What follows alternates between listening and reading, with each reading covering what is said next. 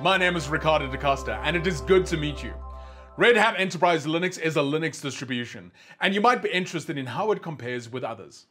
Linux distributions are Linux-based operating systems which share a common component. This is the Linux kernel. The use of the Linux kernel is a requirement for these operating systems to be considered as Linux distributions. Now, we often call Linux distributions Linux distros, or quite simply just distros.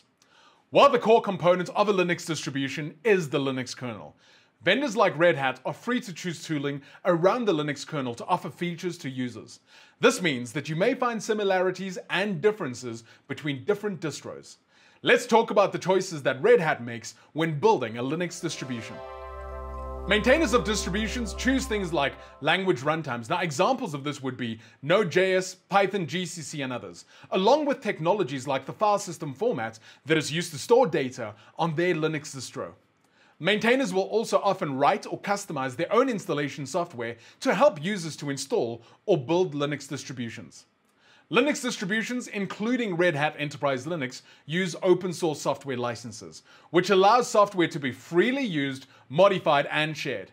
Red Hat then shares improvements that they make with the open source community so that technologies like systemd, tuned, KVM, and many others are shared freely with the community and can also be used by maintainers of other Linux distros.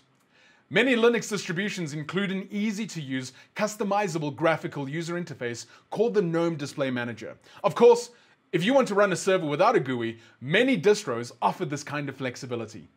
Most distributions use the same software to initialize and load the Linux kernel. Now, this software is called a bootloader, and Grub is used by many Linux distributions. Because Red Hat Enterprise Linux and other distributions use open source software, they will naturally feature the same tools, utilities, application runtimes, database servers, web servers, and so forth. But there are differences. To manage software packages, Red Hat Enterprise Linux uses the RPM Package Manager, which is a mature package management tool dating back to 1997. It is so popular and so reliable that it is used by other Linux distributions.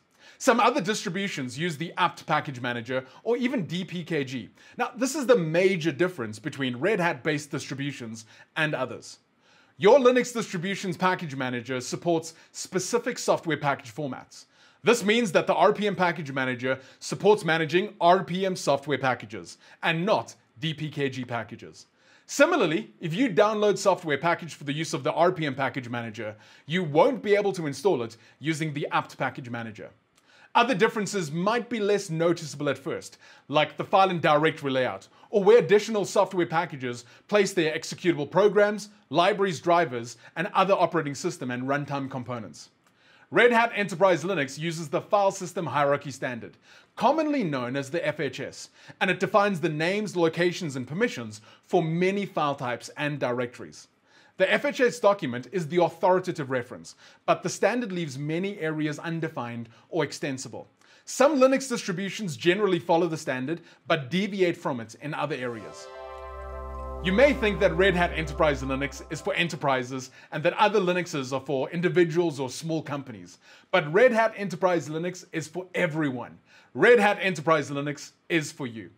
This is why we have a special subscription called the Red Hat Developer for Individual subscription, and it allows you to learn Red Hat Enterprise Linux and build software applications for Red Hat Enterprise Linux. The no-cost Red Hat Developer subscription for individuals is self-supported. It includes an entitlement for you to register up to 16 physical or virtual nodes running Red Hat Enterprise Linux. You will also have complete access to all Red Hat Enterprise Linux releases, updates, and errata. You will also have self-service support using the Red Hat Customer Portal. And also included is access to knowledge base articles, portal discussion groups, and magazines on the Red Hat Customer Portal. Now, what this means is that you can learn how to use Red Hat Enterprise Linux, build apps for Red Hat Enterprise Linux, and try out Red Hat Enterprise Linux without any financial cost. At Red Hat, we have a predictable 3-year release cycle, and this means that your upgrades can be accounted for.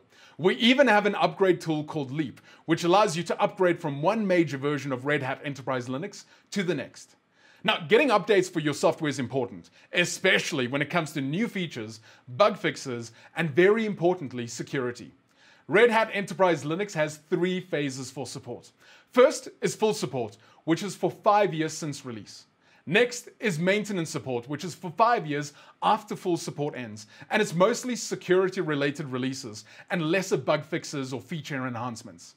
Finally, we have the extended life phase, where we continue to offer the Red Hat Enterprise Linux software and limited support, but stop providing updated packages. At Red Hat, we use a sequential versioning system. Other Linux distributions use their own versioning systems that could be sequential or use other data like release dates. It is up to the maintainer of an individual Linux distribution to determine how they will manage their releases, their package format, the frequency of the updates, and what packages are included in their release. If you need a leading global company behind your Linux operating system, then you should make use of Red Hat Enterprise Linux. Thank you for watching this video. Take care and bye for now.